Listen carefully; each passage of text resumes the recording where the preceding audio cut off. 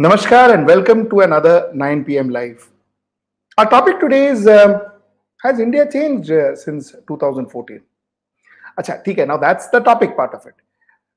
Today I'm excited. I'm excited because in our profession, especially in this political journalism business, you don't get to talk to creative legends. You don't get to meet creative legends and talk to creative people and all that. So today I'm excited. I've got a creative legend who comments on politics and social issues as effectively as her creativity. We have Mallika Sarabhai today, and we're going to talk to her. Let's get right into the show and let's have a chat with her.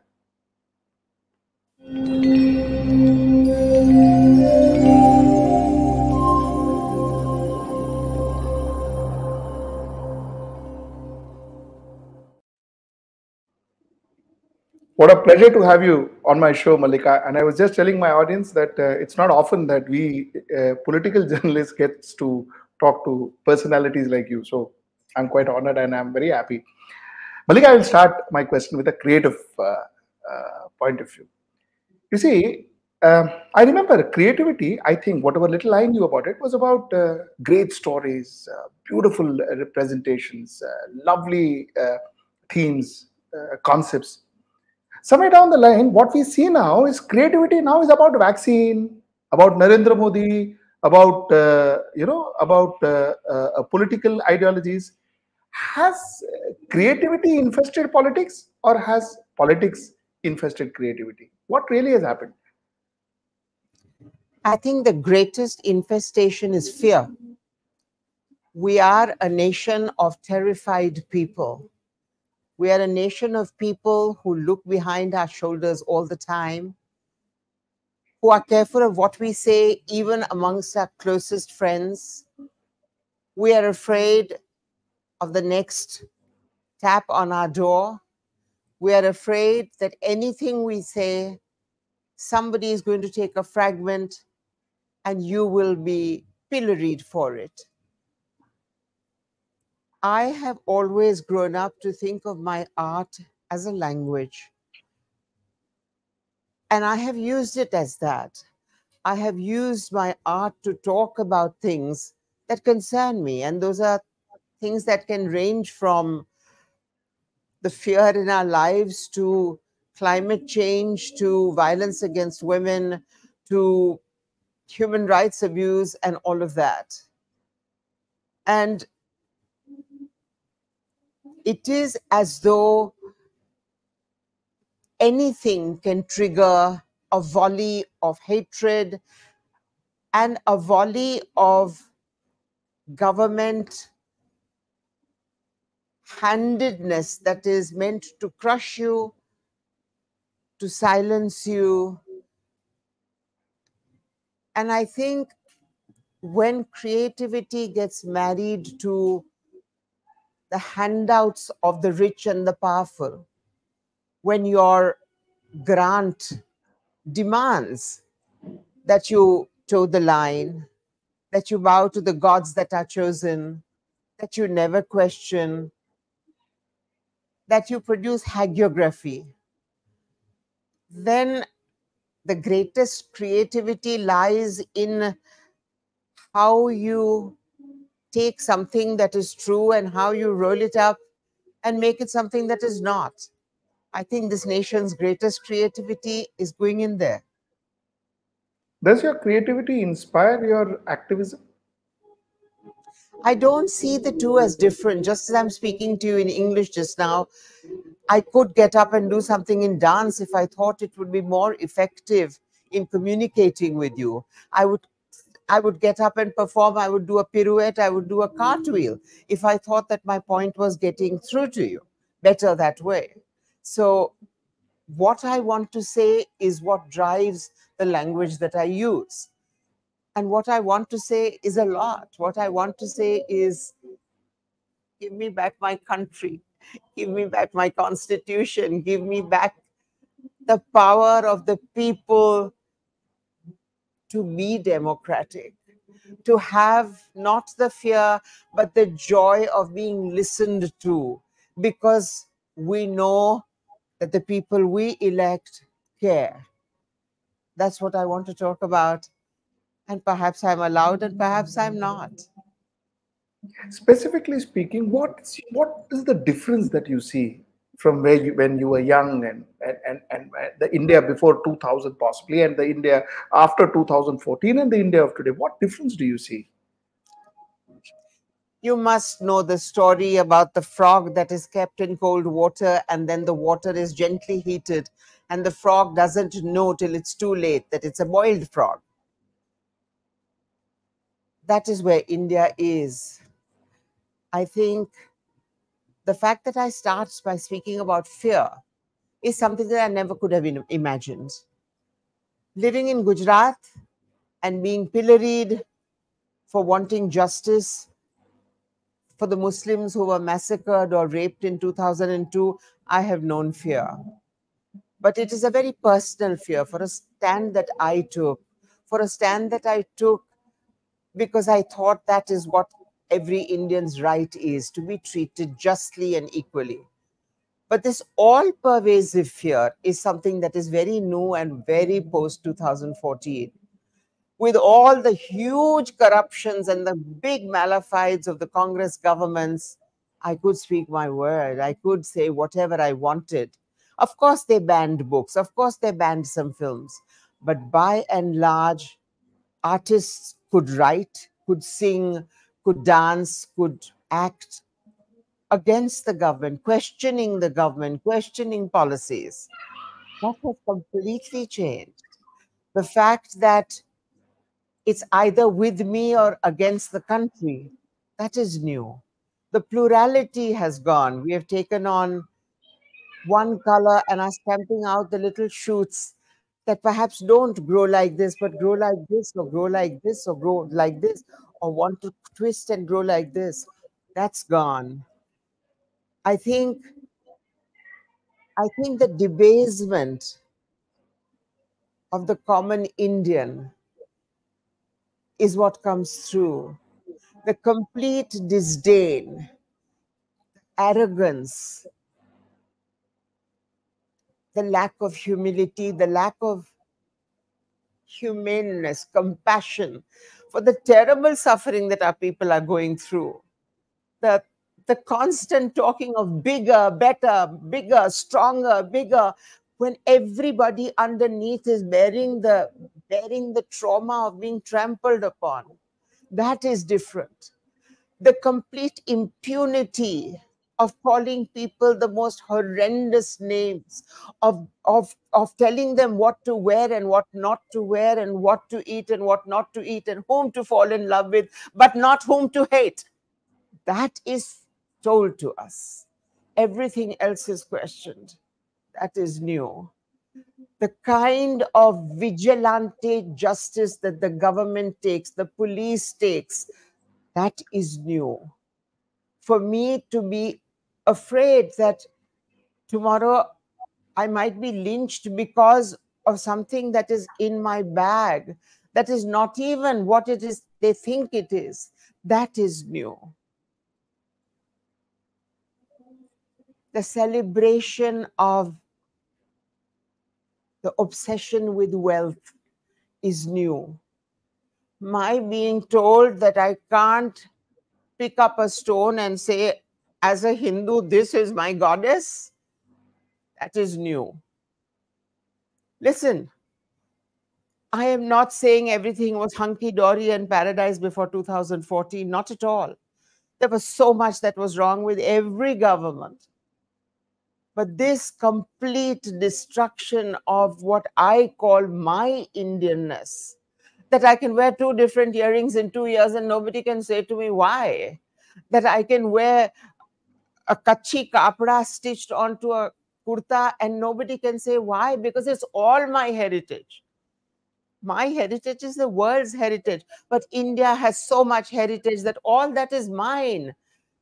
Why should I be told that only if my nose is a certain shape am I Indian? Why am I being asked to prove that I am Indian? I am Indian to the last core of my genes. How can anybody ask me, why should I prove Can love be proved? Can loyalty be proved? Can genuine love be proved? Of course not. What do I do? Like the famous Hanuman picture that Hussein has drawn, open my heart and show that my gods are within me? I can't. And why should I? All that is new. All that is different. And like the frog that will one day find it's boiled and dead, we are very close to that. Are you aspiring a very idealistic life? A lot of people say that what you just said is so idealistic, so correct. This is how the world should be. But unfortunately, that's not the way the world is, isn't it? There are stages of hatefulness. There are stages of cruelty. There are stages of viciousness. There are stages of violence. There are stages of abuse. You can't say that abuse is not abuse because this abuse is worse. You can't say, oh, but the Sikh riots were terrible, so why blame us about the genocide in Gujarat? The Sikh riots were terrible. But after that, the Sikhs were not destroyed. The Muslims are destroyed. That is the difference. And just because horrible things have been done in the past, that doesn't justify our doing horrible things today. And what is wrong with idealism? That is what this world lacks, is idealism. It's all practicality, practicality. If you don't dream of the ideal, then how can you even take the first step? Of course, I dream of the ideal world. I dream of a world where our villages will be powerhouses of innovation, where our farmers will be in businesses that don't allow them to sell things at throwaway prices, because they in their villages have cooperatives which are value adding to their products. I am hoping for that. I am not hoping for an urbanized India where 75% of the people live in complete lack of dignity, in slums that are slovenly, horrible, and kill your dignity, kill every sense of the self. That is not the India I want. That is not the world that I want. I do want an India where I can walk free on the street without saying, I'm a woman, I will be raped, I will be molested, somebody will come and grab my breast. If that is an ideal world, yes, I dream of an ideal world. If my not having to look at a Dalit going down a sewer is an ideal world, yes, I want an ideal world. I really appreciate what you just said. Let me ask you another question. You see, is the search for ideal world taking you to different places? What I mean by that is, you were quite close to Atal Bihari Vajpayee. You shared a very good relation with him. You worked a lot on various projects of Bharatiya Janata Party, social projects, a lot of social projects in Bharatiya Janata Party, and then you contested against L.K. Advani. Then you joined AAP, and something that I think some for 6 hours. For 6 hours. Correct. But something that some leaders said, and you quit AAP. My question is not really about AAP or BJP. My question is, are you searching for something that is just evading you? And if that is the case, what are you searching for? I'm searching for a compassionate world. I'm searching for a world where each human being can live with dignity. And to my dying day, I will work towards that in whatever little way I can. You know, that electoral campaign against Mr. Advani was the greatest learning experience I have known of how people's eyes can be covered by wool for years and years on end. You know, this adage that says you can fool people for a certain time, but not for... I don't believe that. I think you can fool people into numbness. I went from village to village in my constituency. The constituency had been electing Mr. Advani for, I think, 20 years before that. They had never seen him. He had never actually come and lived in Ahmedabad or Gandhinagar ever.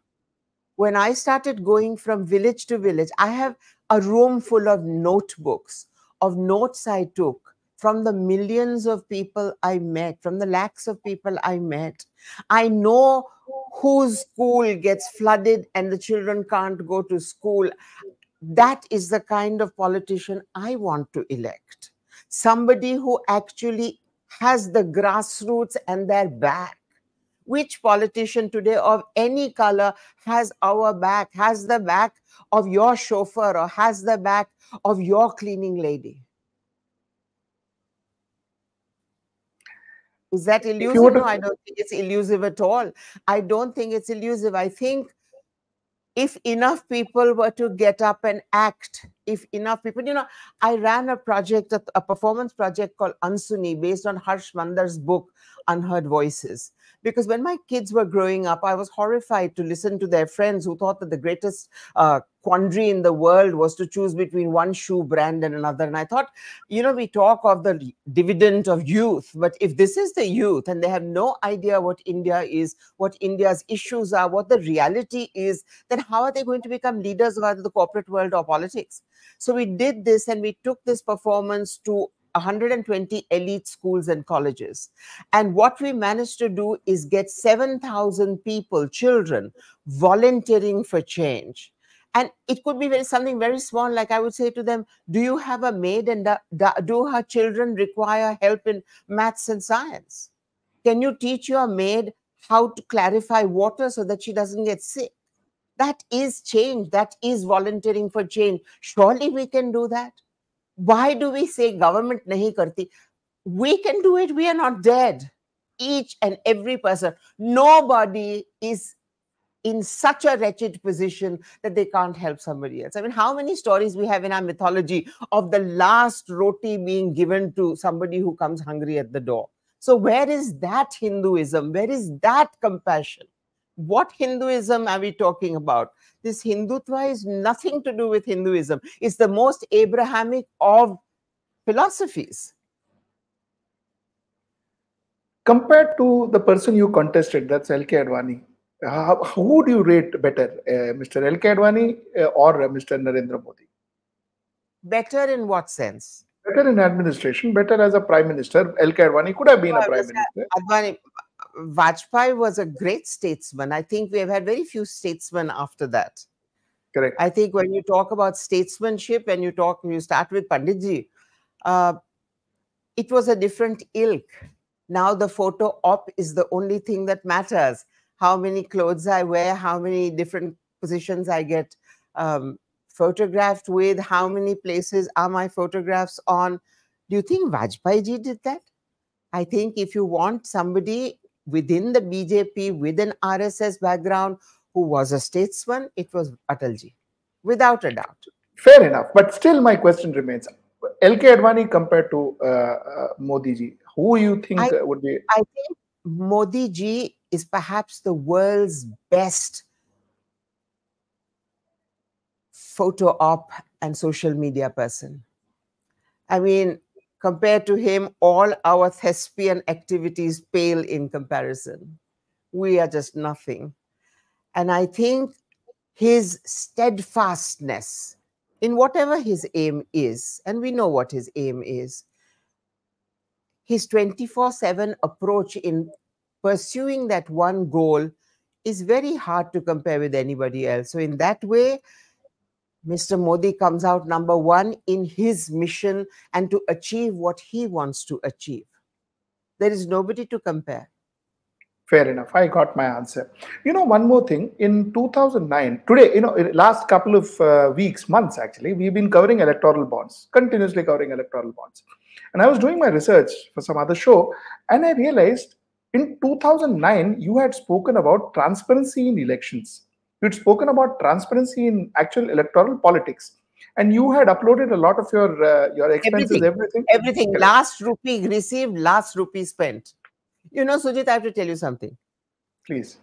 For after 2002, I decided that I wanted to create a group of people who couldn't care less about politics, who would only concentrate on governance. Because I think what this country lacks is governance, is good governance, is actually delivering to the last person. So I went around the country asking people to give me 7 years of their time, to give me 2 years where we could get known in our constituency, whatever constituency we chose. We could actually help people. We could actually do things to make their lives easier. Then we would stand. And I thought that if I had 200 such people, and if even 30 got elected to the parliament, we would be a huge swing. And I said to everybody, listen, we will never get re-elected again because we are not going to scratch anybody's back. We're not going to let anybody scratch ours. So as far as the powers are concerned, we will be hugely unpopular. But if we can only show that even within the system as it stands today, it is possible to alleviate poverty, it's possible to give employment, it is possible for the farmers to live with dignity, it is possible to women to do whatever they need to do, it's possible for the panchayat to have the kind of women leaders that are possible, then we will have made a chance. After all those years, from 2002 to 2009, nobody joined me, which is when I was persuaded to throw in the towel, at least to show that an election could be fought as it should be fought, that you could be completely transparent and still be able to fight. Why didn't you contest again?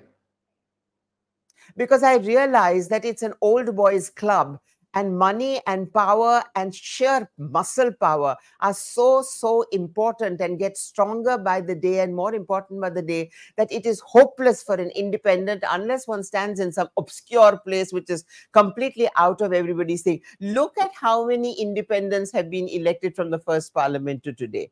It's all about muscle power. And I have to also tell you that when it came to somebody like me standing, the Congress and the BJP became an old boys club. So that none of my Achar Sahita breaks that Mr. Advani did, talking about Brahminism, talking about Hinduism at public lectures, going completely against the moral code, nothing would be taken into consideration. And I would do something, and the whole police would be at me, the election commission would be at me and trying to stop me about doing anything. So it's not possible to fight as an independent. There's not a single party that I think today I would like to put my name to, because I don't believe in skeletons in the closet. And I think integrity is so important in everything that unless I come in with integrity, there's no point in doing it. Let me fight as an artist. Let me sensitize people. Let me reach them through your show, so that even if two people decide, yeah, maybe she's talking some sense, maybe we can make a difference, maybe we must raise our voice against the tyranny that surrounds us, the terror that surrounds us, the complete destruction of Indianness that is happening, maybe that will be two more people. Yeah, you have a viewer right now, Berna Iglesias. If I'm reading right, Berna Iglesias says, "Ma'am, seriously, I would like to join you." So you have viewers right now, right here, offering you. But tell me something. You are not an ordinary independent candidate, for crying out loud. I mean, let's be clear, let's be real. You are a celebrity. You people know you worldwide. So it can't be as simple as a independent standing in a constitution, in a constituency. My apologies. It is. Let me tell you, it is. And since 2009 till today, it must have become a million times worse.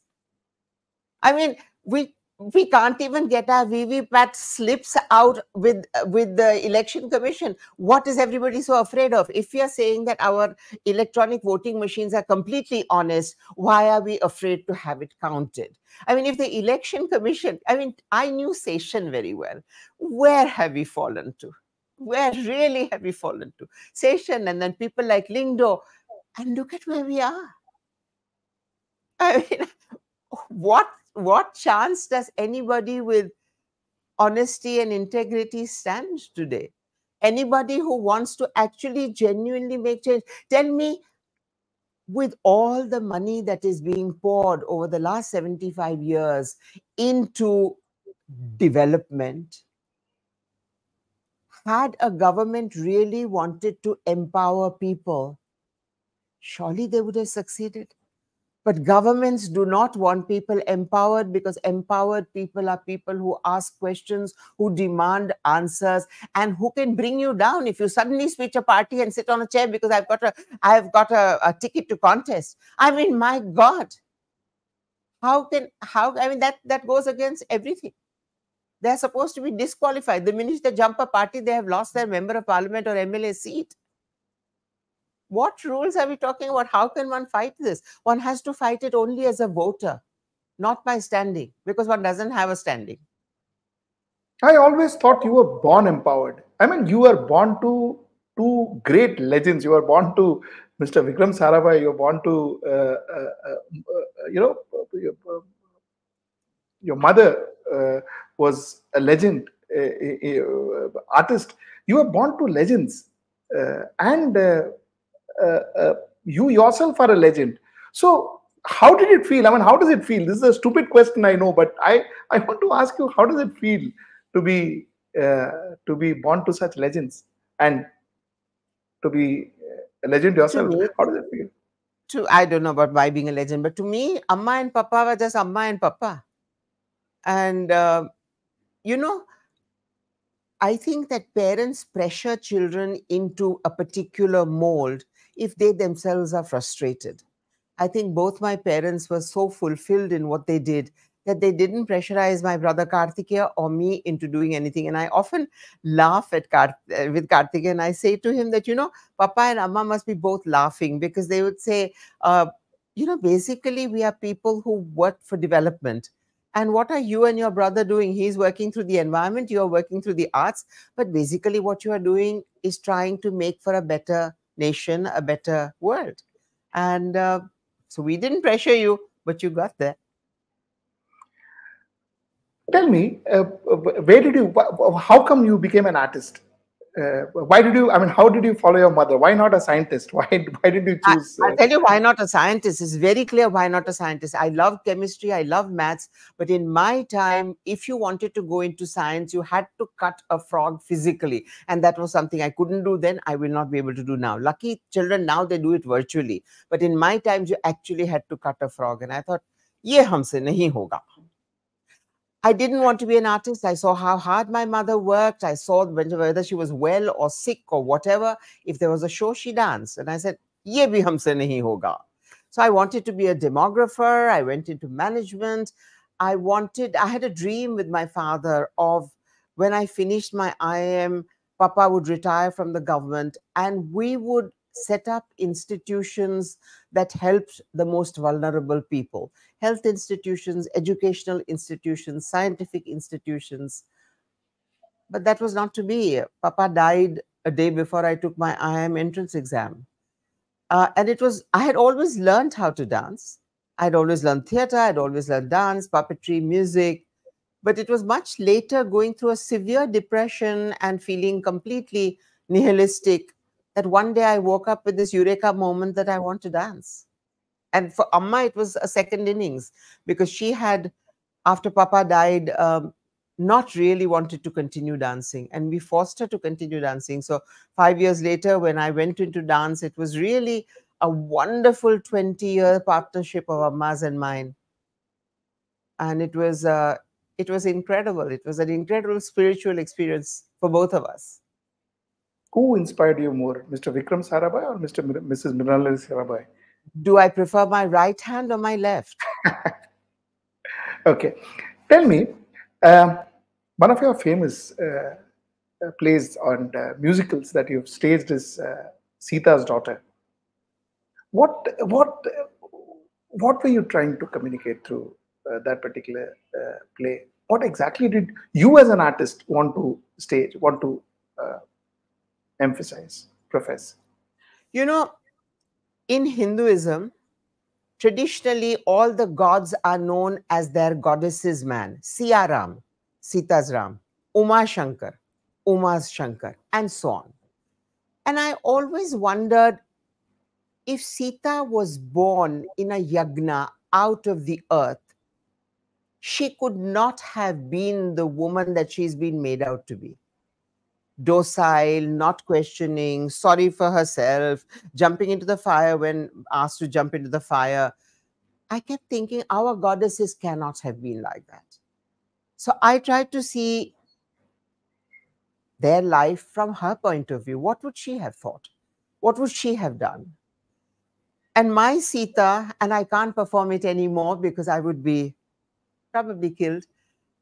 My Sita says that I'm happy to be free of you because now I can bring up my sons to be secure and trusting. And for me, every woman who looks at her life and questions and has the capability of standing up against the greatest pressures is the daughter of Sita.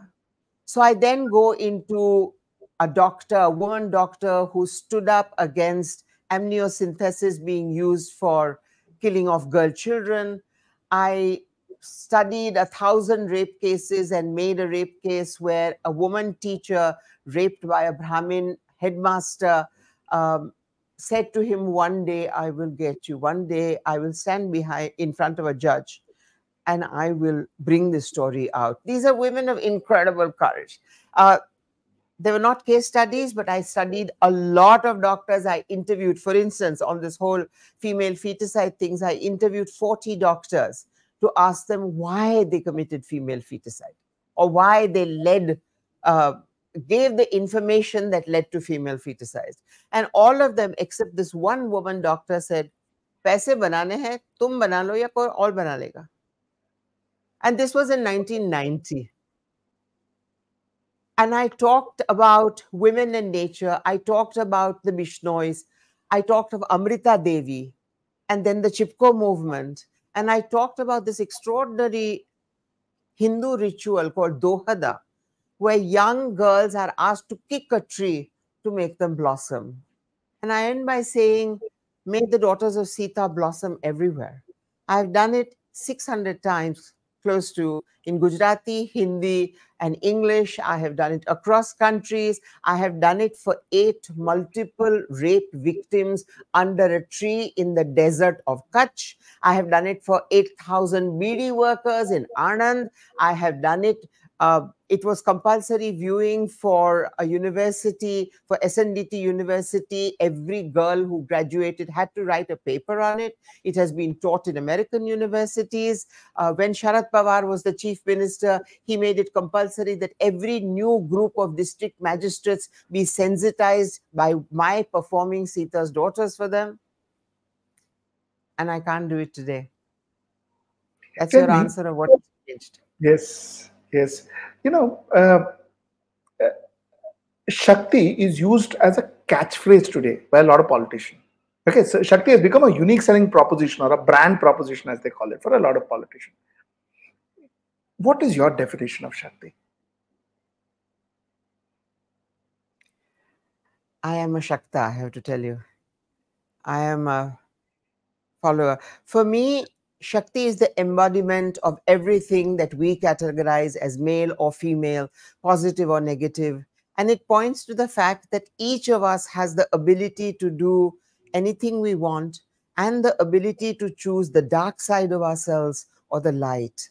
And for me, it is that inward journey that I do every day to find the compassionate, to not become what society is making me into a dark, untrusting, self-centered, hating person. To me, Shakti represents all of that. Shakti represents the need for justice and the fight for justice.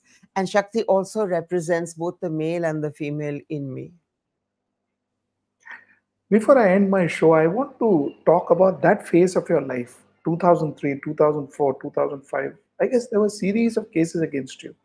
How did you cope up with that phase of life, and did it make you stronger? Because you seem to be talking, you are not afraid, you're not scared. So can you tell me about that phase of your life?